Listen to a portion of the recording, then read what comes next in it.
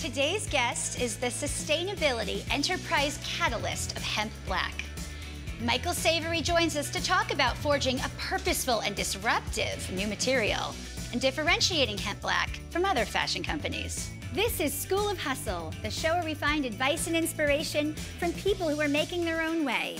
I'm Shannon, the VP of Social here at GoDaddy, and I live and breathe the hustle of business. Today we're filming from the hustle of it all at the WeWork Times Square in New York City. Everybody, let's please give Michael a big warm welcome to the show. It's so fantastic to see you again. It's amazing to be here. Thanks again for inviting me. This is something I've been looking forward to for the last few weeks. Well, I was at Fashion Innovation at FIT, and one of our former School of Hustle guests, Emily Brickell of Chic Sketch, was moderating your panel. Yes, it was amazing to meet her and to meet you at the same time, and it was just a whole great event. I was listening to your story from the front row, taking pictures of her, and I just had to find you, and here we are. We connected a few weeks later, now we're here. And I have to thank you for being my 1,000th follower on Instagram. It was a pretty big thing, not gonna lie. You know, that hitting that follow request on Instagram really proved out to work very well for me as I'm here now. You've officially made me a nano influencer, which is exciting. So thank you for that. But, you know, of course, we're here to talk about your very, very interesting business. You were one of the first members to join Hemp Black. And, hemp, stirs some mixed reactions in people when they hear, businesses centered around hemp. And I'm wondering, how would you describe the benefit of hemp to people who feel it's taboo? See, and that's a thing we get a lot. Hemp has had a very bad propaganda campaign against it for the last hundreds of years, saying what a terrible plant it is, when in fact it's actually one of the best plants in the world. It's one of the only plants that can feed you, heal you, clothe you, and house you, all in just one beautiful plant. So having to talk to people and explain that it's actually a good plant that can do all these amazing things has been a fun journey. And Hemp Black is a disruptor in the production of apparel and accessories. How is what you're doing at Hemp Black different than other companies? How is it changing the world? Like, tell us that really what this is all about. So one of the ways that we're different from other companies and trying to change the world is what we kind of go forward with. We're not your kind of company that just sets out to make amazing clothes, which we are doing, but we're also defining the science around it. So we pride ourselves on being a company that is technology first and fashion second. So we're able to put the science first as well as the sustainability to make sure that everything we're saying and putting forward is the truth and is the best product possible, which allows us to differentiate ourselves from the others. So is it that it's a blend, it sounds like. It is a product, but it is a technology. And Correct. It's more of a technology than a product. Yes. So are you making fabrics? Are you making ink? Tell me about what this technology is. I'm just very curious. Yeah, no, so that's a question we get asked a lot. So we are both and doing everything and doing it all. So we have 6 patented technologies right now that we're working on scaling up, coming everything from carbon-infused fibers, which we call our Hemp Black Origin, CBD-infused fiber that are antimicrobial, as well as inks, vegan leather, and other properties such as nanofilms.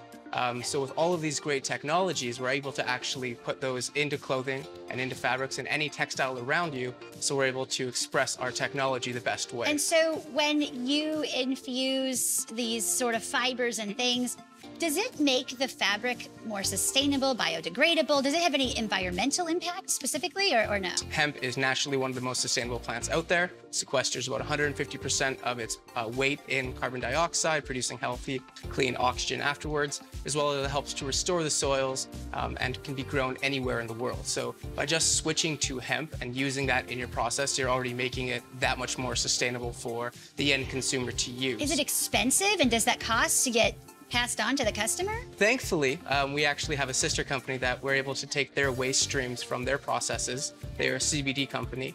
We're able to take their waste and actually turn that into our products. So we're able to kind of close the loop on their system in order to produce our products, which is a huge benefit to the consumer when it comes to cost, as well as kind of not creating new materials. Wow. How did all of this get started? So that's a very interesting story. So it all started when Barry Lambert and Eric Wang of Ecofiber approached Thomas Jefferson University to donate money to research industrial hemp. Our then Chief Innovation Officer, Mark Sunderland, thought of a new idea of how is he going to revolutionize hemp and kind of bring it to the 21st century.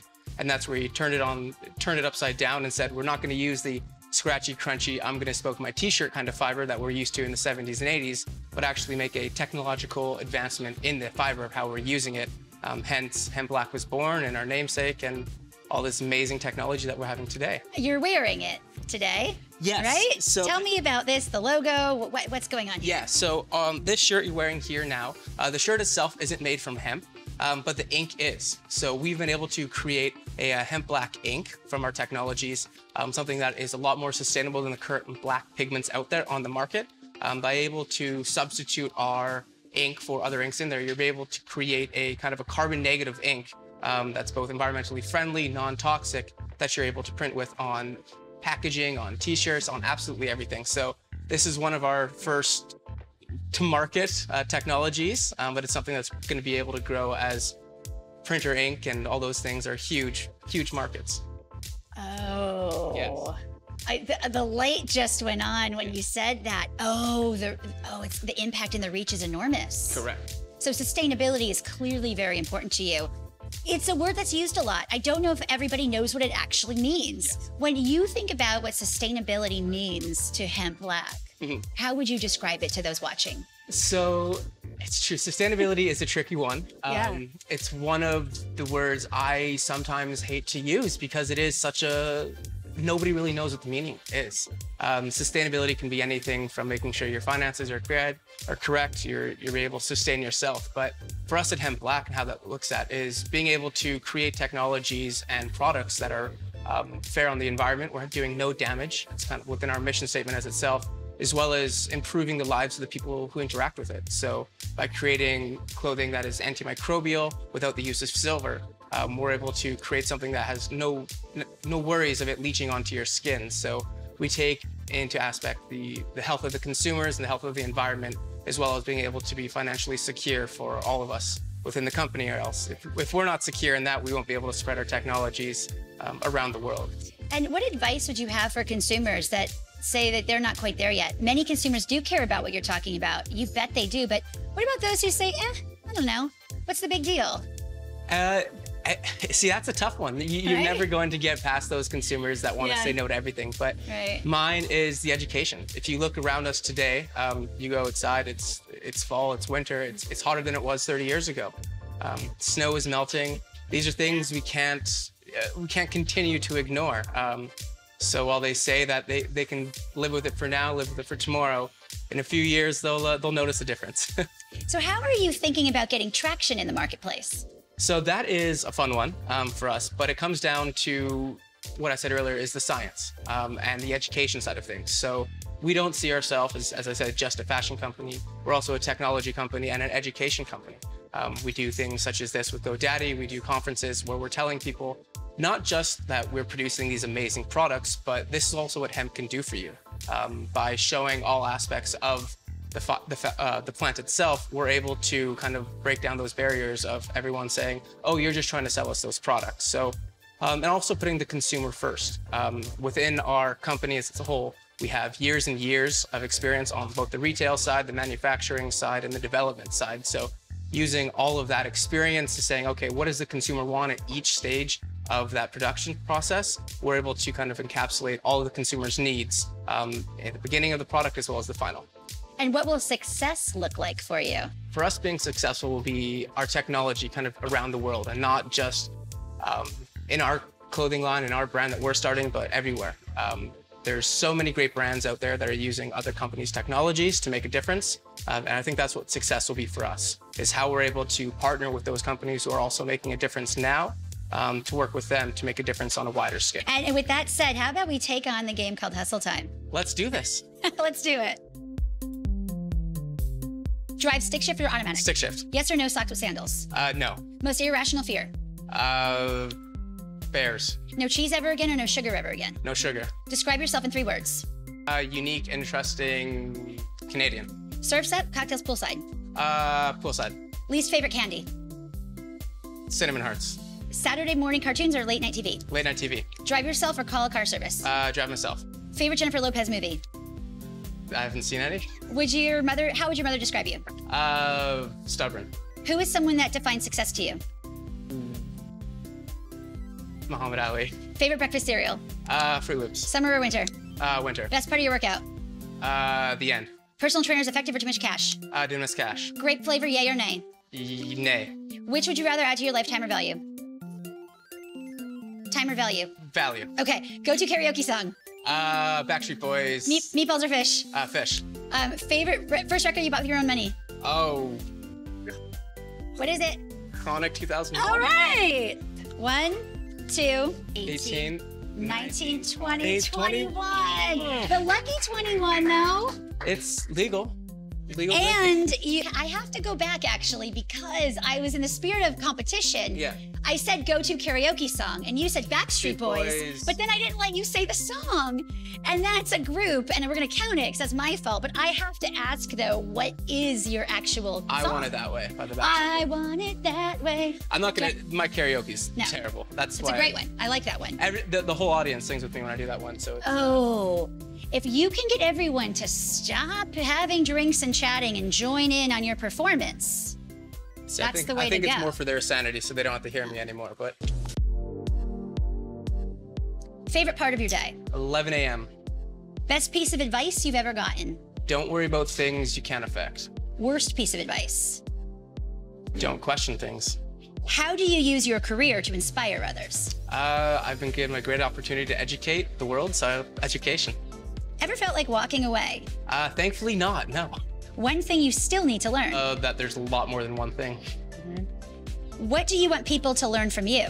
That hemp is this amazing plant. What's next for you? Just expanding what we're doing now, just kind of showing the world who we are at Hemp Black. Who inspires you? My team. Who challenges you? My team. They do, don't they? Yeah, it's a great work dynamic, but you know, you need those people on your team to challenge you with everything you do, or else you'll never progress forward.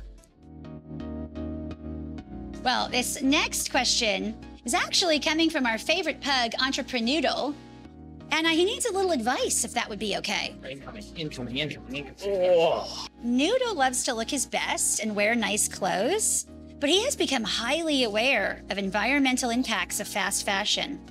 What advice would you have for someone who wants to change their habits as a consumer and support a more sustainable lifestyle? I would say to take a second and actually look at what you're doing. A lot of people think that you need to make these big, grand gestures to make more of a sustainable lifestyle, and that's not true. It always starts with the little things, whether it's reading the tags of your clothing to see where it's made from, try to buy local, or just even looking where you're shopping. You want to support those companies that are homegrown, that are producing things on like I said, a local level, but also just realizing that it's the small things that will make a large difference. Biking more to work rather than driving, or getting reusable straws. They all add up to make a big difference. They do. It all counts. And I think also, we don't have to live in a world of like the quantity being like, I need all these different things, but maybe fewer pieces that if they cost a little more, you know, that's okay because you have fewer pieces at a higher quality. And it seems like a small thing at the time, but it's really making a big value and a big impact on the world. No, exactly. And if every person did that, that adds up. Exactly. There's like how many billions of people in the world? Every person did one thing. And that's the thing, if we have, rather than 5 pieces for going out once, we just have one really good piece that you can wear multiple times, that piece will last you much longer. Or you even can get into like the consignment economy. Yeah. You know, your clothing could end up on RealReal as a high authenticated piece of fashion, and maybe that's a next step too, right? Because the idea of like sharing and reusing is okay. No, exactly, and that's the thing is to reduce, reuse, and always refuse. Refuse to buy new and just... I like that. When we close out the show, I always like to leave everybody with a final thought. So I'm going to read 3 quotes and ask you which one resonates the most with you and why, okay? Number 1, whenever you find yourself in the side of the majority, it is time to pause and reflect. Number 2, there is no traffic jam along the extra mile. And number 3, too many of us are not living our dreams because we are living our fears. Oh, I'm gonna say number 3. And the reason for that is a lot of people think that they won't be able to succeed if they leave or take that leap of faith. Many of us are caught in jobs that are either going nowhere or just doing it because we need to make ends meet. But at the end of the day, you'll always survive. Us, we've survived for thousands of years, and it's not going to stop now. So definitely the third one.